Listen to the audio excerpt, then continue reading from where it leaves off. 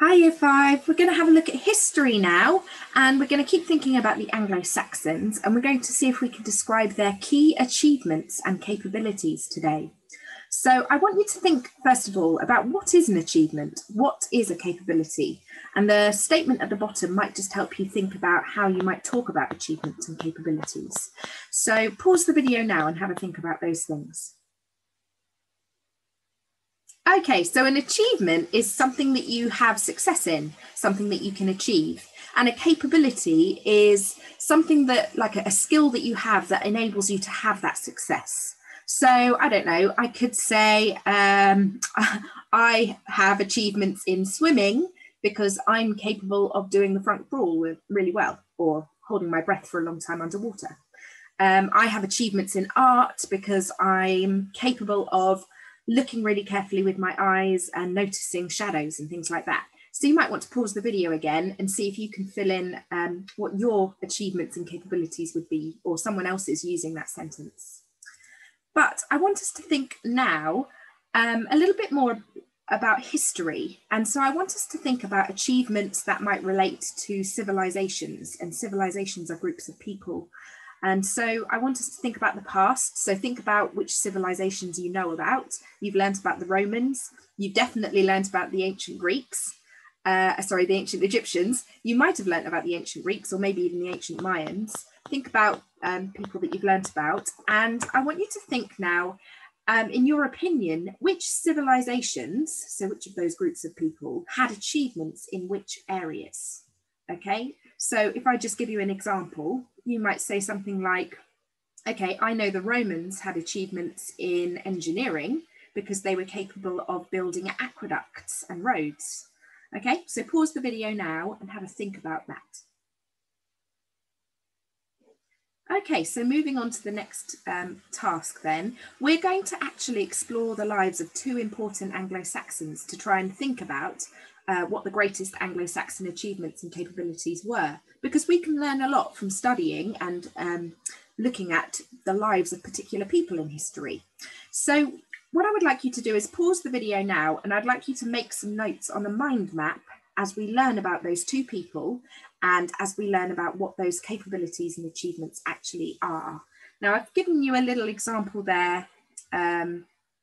You know, you might want to put Anglo-Saxon achievements and capabilities in a bubble in the middle of your page, and then you'll have lots of different lines coming off kind of as you write them about the different capabilities. And just make some notes. Don't feel like this has to be really neat. Don't feel like you've got to do them in a particular order.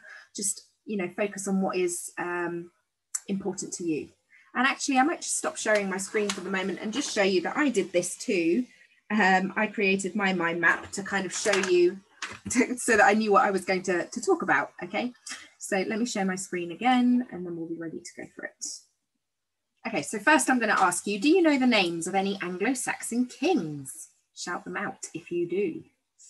Well, we are going to look at a particular king, and he was the first Bretwalda.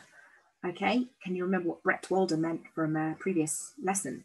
Well, remember that it means like over king, because if you remember, the Anglo-Saxons had different kingdoms, and they had different kings of the different kingdoms, but the Bretwalda was like the king of kings, if you see what I mean. He was the one in charge. So we're going to look at who King Offa actually was, what he achieved, what he was capable of, and that's going to help us know what we can learn from him about what the Anglo-Saxon achievements were and what they were capable of. If you want to look at the links that I'm going to show you or find some more information, then you can use the link on the page or on Padlet to help you. Okay, I'm just going to go onto that now. So Offa was a king of Mercia. That was one of the counties of Anglo-Saxons times, from AD 757 to 796, and he was a proud and powerful king, it says. Mercia was actually the strongest kingdom in Anglo-Saxon England, and so he was one of the most powerful kings because of that. Now, he made the first penny coins, so we've got him to thank for pennies, but they were made from silver and they were known as Offa's pennies, and he actually put a picture of himself on the coins. He modelled himself after a Roman emperor, so he was trying to make himself look really important. So I was thinking that you know, King Offa making the first pennies, that shows that the Anglo-Saxons were capable of mining, doesn't it? And minting their own coins, which is actually when you press the metal into a coin shape. And they must have been able to reproduce these over and over again, which is quite an industrious thing. They must have had a factory or something. And they must have been able to distribute them, and they must have had a system for trading. So that tells us that they were quite well educated as well. So look how much we can learn just from one little thing. He had some loyal friends, Offa, and he actually had allies. An ally is a friend who's in a different country, maybe a different king. And he was actually friends with a French king called Charlemagne, and he was a really powerful king, the most powerful king in Europe at the time. And so that was a good capability, because it meant that if England was attacked, he had an ally to call upon for troops, or maybe money if they ran out of funds. But King Offa wasn't friends with all the Anglo-Saxon leaders. They did fight amongst each other. I did say that last history lesson. And so he fought with them. He took over the smaller kingdoms of East Anglia and Kent. And it made the kingdom of Mercia more powerful, but it meant that he needed to think of a way to defend his territory. And so what Offa did is he created a dike to keep his land safe. Now, the main people that he didn't get on with was the Welsh kingdom of Powys, which is where Wales is today. He fought them on lots of different occasions. So he built this long bank of earth along the border between England and Wales, and it was known as Offa's Dyke, and you might have seen that in your line drawings in art.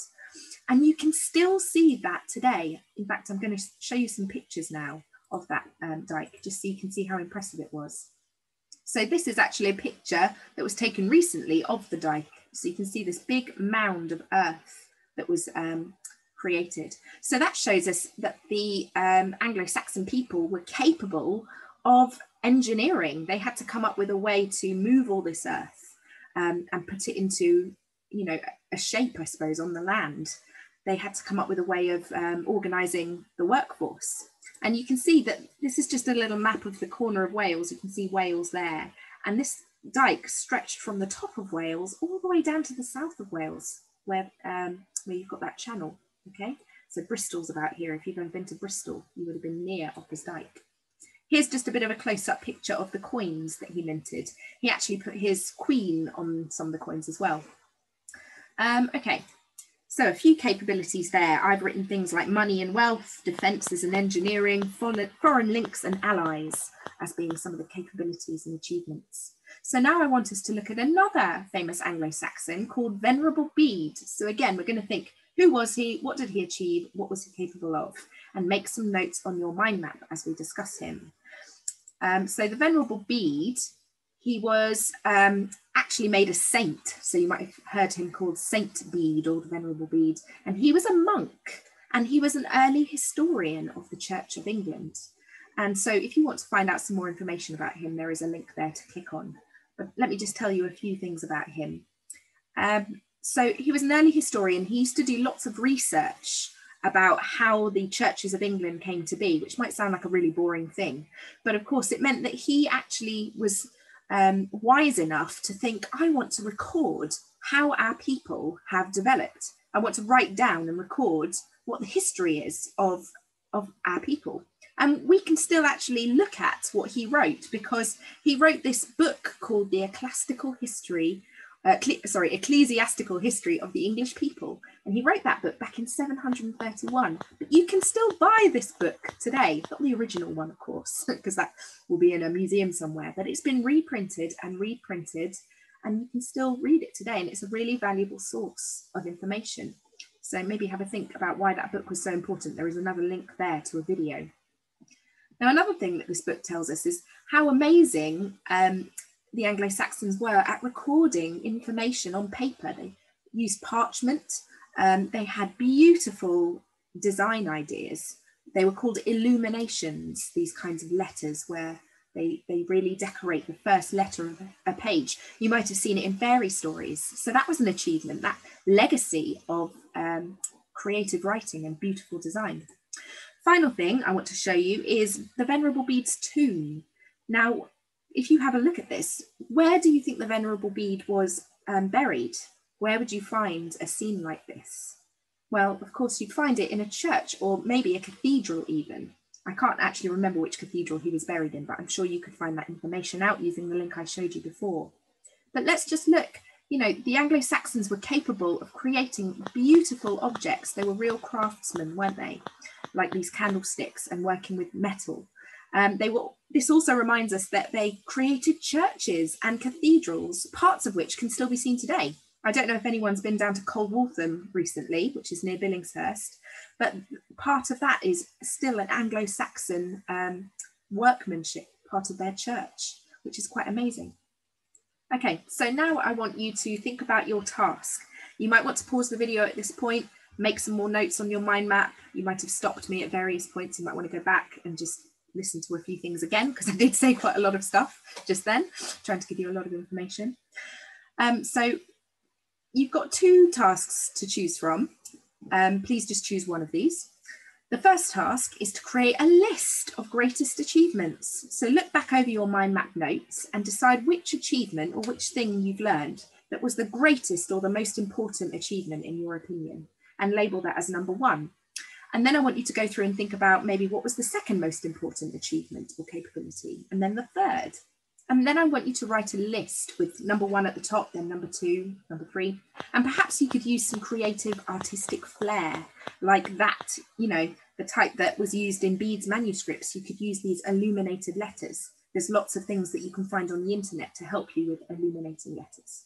Okay, just be creative with your font style. Yeah.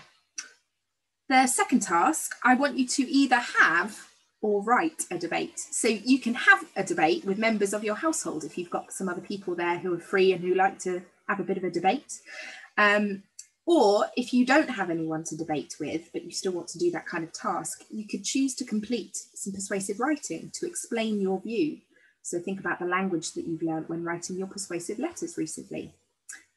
So choose a statement like this. You could choose this one or another one, but it needs to be a statement. So this could be a statement. The greatest achievement of the Anglo-Saxons was buildings and architecture. So you've got to think, do you agree with that or do you disagree? But of course, a good debater always writes some for and against points, just so that they understand both viewpoints. So then you could have a debate and see what your family think, okay? Will also give you a chance to impress them with what you know about the Anglo-Saxons. So if you choose any of these tasks, you could record your debate, you could send us in a picture of your writing. We'd love to see it. I hope you enjoy your history task today, and I will see you next time. Okay, bye everyone.